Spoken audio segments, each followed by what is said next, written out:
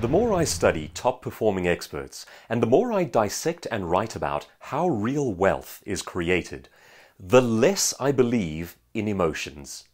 Let me tell you what I mean by that. I believe that wealthy people do one thing above all incredibly well. They carry out wealth-generating activities. Now that may sound really simple, and in fact it is, but that's the one side of our psyche. The other side of our psyche is this mess of emotions wondering about whether I'm worth it, whether I feel like it today, whether I have the inspiration, whether I'm good enough, and it's this constant noise. Now wealth doesn't respond to that noise, and in fact it is a threat to your wealth-generating activity. But if you are able to simply follow a set routine, a set system, and carry out wealth-generating activities, whether you feel like it or not, you will find yourself on the right track. So, today's audit.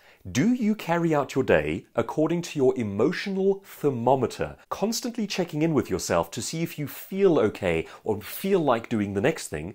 Or are you simply carrying out the wealth-generating activities to which money responds?